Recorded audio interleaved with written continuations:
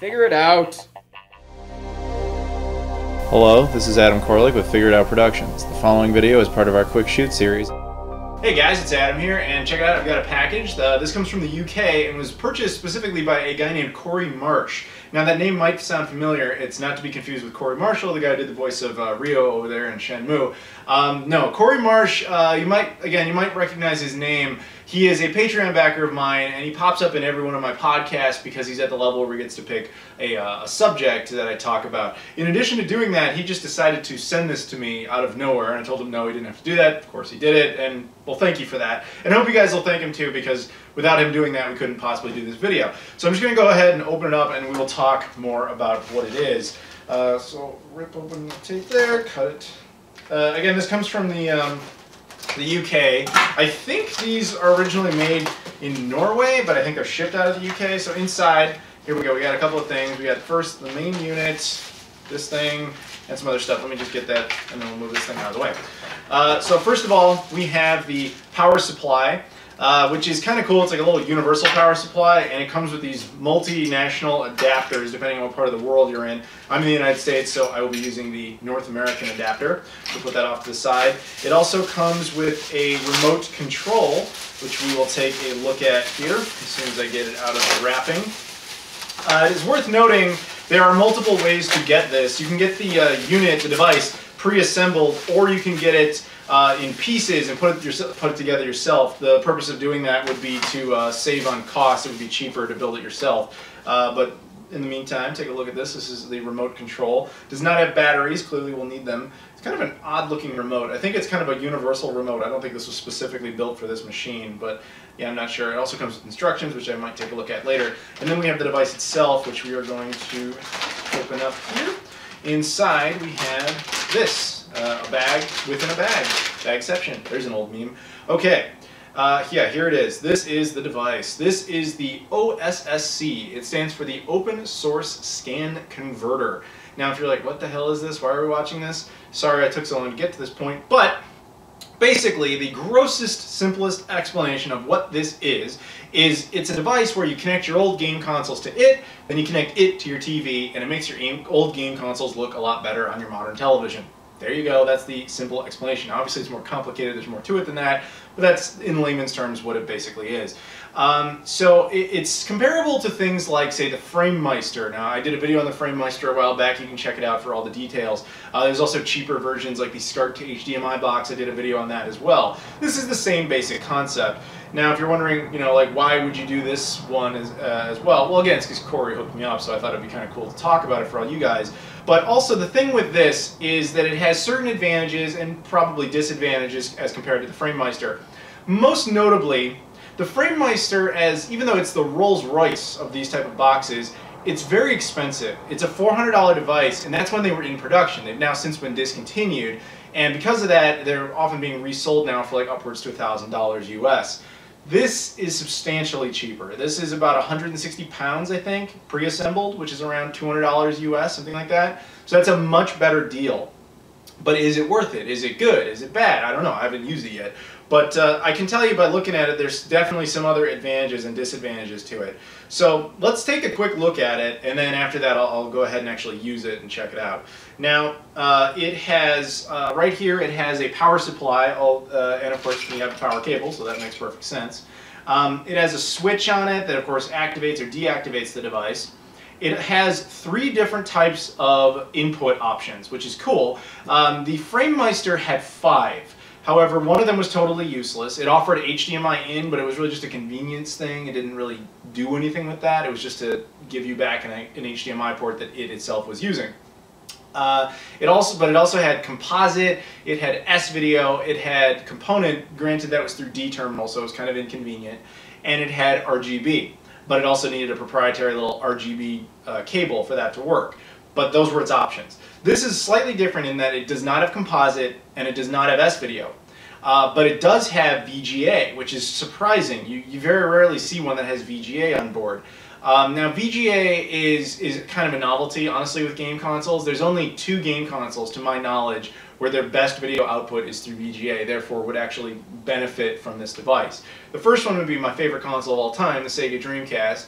But I will tell you right now, if you're thinking about getting this for your Dreamcast, I would say hold off. I can tell you there's definitely something better coming, so we'll talk about that in a different video. The only other console I know of that uses VGA for its best output is the Apple Pippin. A console most people don't even know is real, much less actually have. Now I have one, I've even done a video on that as well, so it does exist, I can promise you that. But those are the only two consoles that would actually really benefit from this. And one of the massive disadvantages of it, just by looking at it, is it doesn't have input for the sound for VGA. We'll talk more about that in a bit. That's part of why these cables are here. Next up, it has component input. Also really cool. The Framemeister, like I said, it had component, but it used D-terminal. D-terminal is basically the Japanese version of component. It's a completely different port, but it's essentially the same thing. And what you would do is you'd get this little adapter you would plug into the D-terminal port, and then you would plug your component cables into it. That's how it worked. It was an extra step, but it worked. Although the Framemeister, in all honesty, doesn't handle component all that nicely. But again, with component, there's only 4 consoles that really benefit from component. The Nintendo GameCube, assuming you have the component cables, the Wii, the PlayStation 2, and the original Xbox. So again, you're talking about, with those 2 ports combined, you're talking about 6 consoles that can really take advantage of that. And once again, just looking at it, same problem, they didn't include sound ports for either of them. Okay. And then finally, the third one, RGB Scart. Now this is the meat and potatoes. This is the reason you would get this device. The others are just icing on the cake. You don't necessarily need them. RGB Scart is the one you really care about. Now here's a little breakdown for you, especially if you're in North America, because I know we got deprived of this back in the 90s. Most of your 90s consoles, things like the Super Nintendo, the Sega Genesis, what have you, in those consoles support a format called RGB. Basically, all the games are rendered in RGB. Red, green, blue. And in Europe, they had a cable known as SCART, and if it was connected to those consoles and it was supporting RGB, for example, if they use the Super Nintendo over there and they use an RGB SCART cable, they plug it into their TV, it just passes the RGB straight through, and you get this nice, clean picture on your television. Yay. In North America, we didn't have that. We had composite, because we had nothing, we didn't have SCART, and we had nothing the equivalent of SCART. We had lesser cables. So when the system is rendering the game in RGB and then it sees that you're connecting the console through composite, it goes, well, okay, fuck, I'll just make it worse. It sends it through this little transcoder chip that is inside the console. It degrades the image so that it can pass through composite. That's why, especially now, if you hook up a composite device console to your modern television, you're like, oh, good God, do not want. That's what ends up coming out of that. The logic here is that if you were to take your Super Nintendo or your Sega Genesis, what have you, and buy the EuroSCART RGB cables, you could plug them into your console, no modification required, and then plug it into this, and then plug this in your TV, and you'll get all the benefits of RGB, plus all the benefits of this actual box. At least that is the logic. And I can tell you, having used other devices similar to this, it's usually pretty worth it, especially with things like the Framemeister. But this one, here's where we get to the next possible issue with this device. You get to the output. So with the Framemeister or the SCART to HDMI device, it's kind of obvious what you can output with. HDMI. This uses DVI. Doesn't use HDMI. And that's really, really unfortunate. Now, I got why they did this. It has to do with licensing. HDMI is not free. You have to pay to use it as a feature. Now, I'm not sure if DVI is open source or if it's just substantially cheaper, but I know that's the reason they went with it. It was a haircut on how expensive the thing would be to produce.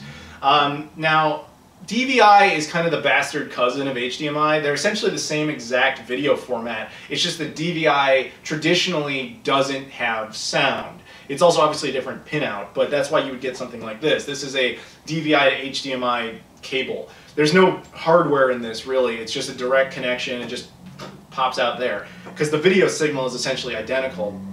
But while DVI is technically capable of supporting sound, this particular device does not support sound. Hence, they put on a 3.5mm audio jack. So here's, without even using it, I can already tell you that that is really frustrating, because when you look at it, you can see that sound was very much an afterthought. VGA doesn't have it, Component doesn't have it, SCART probably has it, because otherwise this 3.5mm audio jack is truly useless. Actually, it says right on here that RGB is AVI1, and it says audio is strictly for AVI1. So there you go. It only supports audio through RGB. And then you have the digital video out. Basically what I'm saying is, to use this thing, you're going to run into some issues. Now, personally, I checked my TV. My TV does not have a DVI port on it, so I'm going to have to use this thing. At the same time, my TV happens to have one HDMI port that does happen to have an additional audio port on the side, but it's not 3.5 millimeter, it's RCA. So what does that mean? It means I need to take this, a series of cables right here. This is a 3.5 millimeter male-to-male extension cord, so I have to plug this in there. Then that comes to the end, and I have to plug it into this little adapter that's 3.5 millimeter female to whatever that bigger audio cable is male. Plug that into this adapter, which takes the female version of that and then gives you the RCA audio.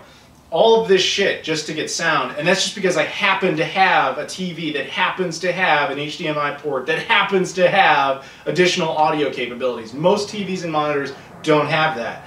That is definitely an Achilles heel of this device, is that the sound aspect of it was definitely not something they really thought too much about. It's clearly meant more for the video features. So this is recommended more for people with a separate sound system, or that just happen to get lucky and happen to have extra audio ports like I do. The same thing would be said for the component ports. You know, you plug your 3 video component cables in there, and then you have these extra audio cables. Like, well, what do I do with them? Well, realistically, you're not going to be able to like shove them into the television and then put this next to the television, so you're going to need some sort of extension cord. So you're going to plug the 2 audio cables into an adapter thing like this, and then plug extra set of audio cables into your television. It's just, you see what I'm saying? It's just a bunch of extra crap you have to do. And personally, I would have preferred to pay the extra expense, and granted, obviously in this case, Corey bought it, but if I were to buy it, personally, I would have paid the extra money to have those things, because you ultimately have to buy all this extra shit or just be massively inconvenienced. I mean, maybe that's not the same for everyone. Maybe people have different sound setups and they don't have a problem with that kind of thing. But personally, to me, that's kind of a big deal. Thought I'd give you a little close-up mini review of this remote. Obviously, as mentioned before, it's kind of a universal cheapo remote, but that's fine. It gets the job done. I didn't find myself needing this for the purposes of like gameplay or anything. You know, switching between devices was easy enough with this. This is really more for the purposes of messing around with the menu. Now, this thing has all sorts of different options inside of it, changing settings, all that, including updating firmware, which we're actually going to do here in just a moment. But to kind of finalize my review of this, it's comfortable enough. You know, there's no issues there. Unfortunately, it uses AAA batteries, which really sucks because those I never have those lying around. You have to find them in other devices and all that stuff, but whatever. For the purposes of this, it's okay. Now, to update the firmware, we're going to do that real quick here. There is a micro SD card slot there, and to do this you have to download a firmware file, and you basically have to flash it to the SD card. There are other guides and videos out there that show you how to do that. It's really easy, provided you have Windows-based technology, as in not a Mac. I don't know what you'd have to do if you had a Mac, but if you have Windows-based stuff, once you format it and all that fun stuff, you put it on there, you put the micro SD card in there, which I'm fairly certain has to be small. This is a 2 GB SD card. Generally stuff like this, if you have cards bigger than that, they won't read it, they won't work. I'm just guessing. I'm pretty sure it won't work with anything bigger than 2 gigs, but I could be wrong. But anyway, so to update it, first we turn it on here. Now you can take a look at it and it says OSSC firmware 0.73. That's what's on there currently. Now the plan is to put 0.75 on there, which is what is the most recent update at the time I make this video. So to do that, we take our remote here and we press menu. And you can see it changes to video in process, I guess. Anyway, we're just going to cycle down until we get to firmware, okay?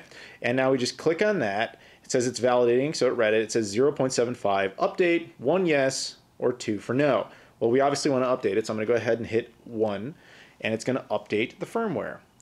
See? Please wait. Verifying flash, and update, press OK, please restart.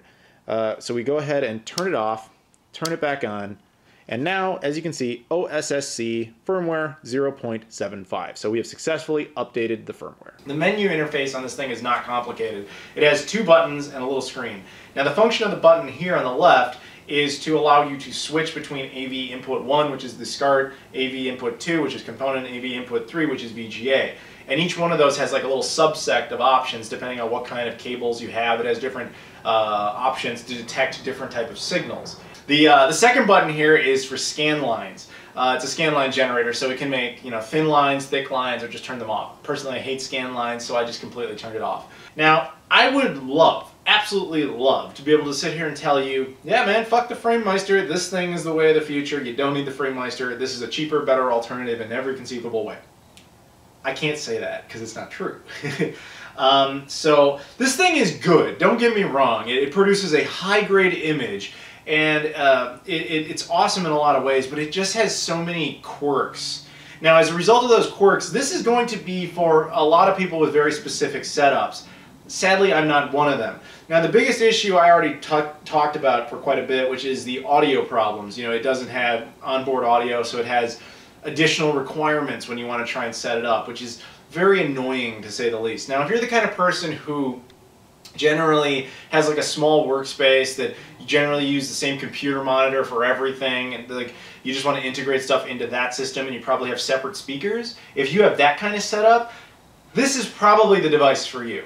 But if you're like me, where you have all your stuff kind of in a living room set up, where you know, the TV's over there and all the consoles are on one side, and you know, you're playing in a chair on the other side and all that, and your speakers are mostly integrated into the television, this is not for you. So let's talk about that. First of all, that is the first big issue. And when I was thinking about doing this, I was like, okay, well, I'm going to record footage off of this thing, and I'll show people comparisons of what all the different consoles look like when you connect them through all the different cables. Like, that was my plan. I've done that before with things like the Framemeister video, as mentioned before. Then I realized I can't do that, because there's no way to capture audio from this thing, at least not with my hardware, because my recording devices only have HDMI input, which means I could get an HDMI signal out of this thing with, you know, the appropriate adapter thing over here, but there would be no way to get sound out of it. I was like, okay, well, I'll still do it, and I'll just explain, you know, I can't get the sound, etc.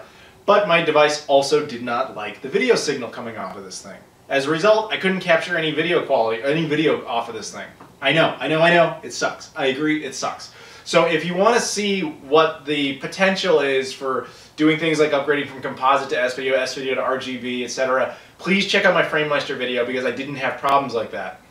Now, if you're curious why that is, the Framemeister, frankly, is a smarter device when it comes to this type of thing. Let me explain. If you have something like, let's say, the Super Nintendo, it outputs a resolution at 240p.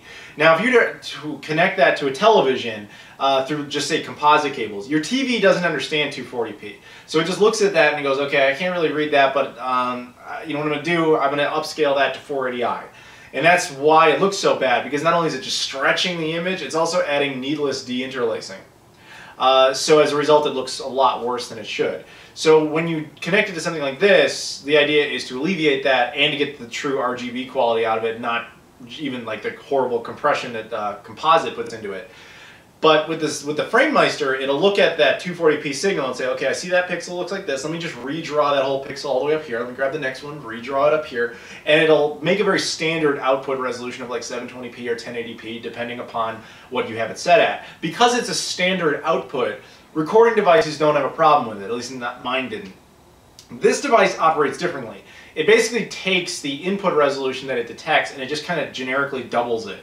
And it does that well. But that means there's a lot of oddball combinations of resolutions that can come off of this thing. Unfortunately for me, my recording software did not like it. And it also means that depending on your TV or monitor, you may have compatibility issues. So let me go through my first experience with this thing. I set it all up, even though it was a lot of different wires and all different shit hanging off this thing. I got it all connected together, and I connected the Sega Genesis to it. Turned it on, nothing. The TV wouldn't show it at all. Now I know it was working because this little screen here, which by the way is a really nice feature, this little LCD screen, it tells you what input you're on, and it tells you like data and information about whatever signal it's detecting. It was detecting the Genesis, so it knew the Genesis was coming in. The problem is it was taking the oddball output resolution of the Genesis and just doubling it. And my TV was like, I don't know what the fuck you want me to do with this. It couldn't detect that. Now if you connect it to a different monitor, it might read it just fine. So that's kind of annoying. It's another one of those things, again, your results may vary. So that was unfortunate. Then I connected it to the Sega Saturn. Sega Saturn worked just fine. Now oddly, since that was the first console I got to work with it, the Sega Saturn was displayed 16:9, meaning the image was being stretched. I was surprised by that because, well, obviously it's a 4x3 console. Now the cheap SCART to HDMI box does that. On my TV, I press a couple buttons and I can put it back down to 4x3, make it look normal. But yeah, if the recording had worked, it would have captured in 16:9, which would have been annoying. The Framemeister allows you to permanently change that with like a flick of a switch. This device apparently does not, at least not that I could find, which was unfortunate. Regardless, though, the Sega Saturn actually looked really good. It looked very clean. The quality off of it was quite nice once you got past all that stuff. I then tested the N64. Now, this is a huge asterisk next to this one because the N64 does not support RGB. I happen to have an RGB modded N64, which is why I was able to use it. Now, if you were to try and connect a regular N64 to this, I honestly don't know what would happen. I assume it would either pass through composite or S-video through the SCART port, and you would get some kind of image, but it wouldn't be nearly as good. So if you are thinking about buying this for the N64, don't. It's a waste. What you should do is upgrade your N64. This is not necessary for that purpose. It will not help you. I then tested it with the Super Nintendo Junior that I have that's RGB modded. Keep in mind that the Super Nintendo Junior did not have RGB. I connected it and it looked phenomenal. I was very happy about that. And then I thought, wait. Most people aren't going to have an SNES Junior that's RGB modded. You should use a stock one. So I connected a stock Super Nintendo to see how that would work. And here's where this device gets a huge bonus point. Now, the stock SNES has RGB, and it looks okay. I've used it through things like the SCART HDMI device and through the Framemeister, and the output has always been kind of okay to decent.